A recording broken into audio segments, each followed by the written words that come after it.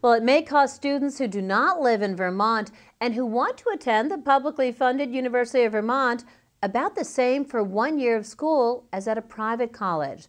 That's if UVM's Board of Trustees approves a 3.4% increase, that according to Vermont Public Radio.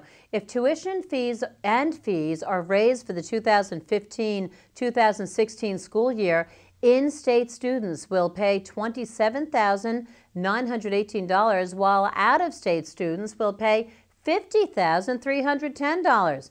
However, UVM officials note if tuition and fees go up, so will financial aid by 6.3%, and as all grants instead of loans.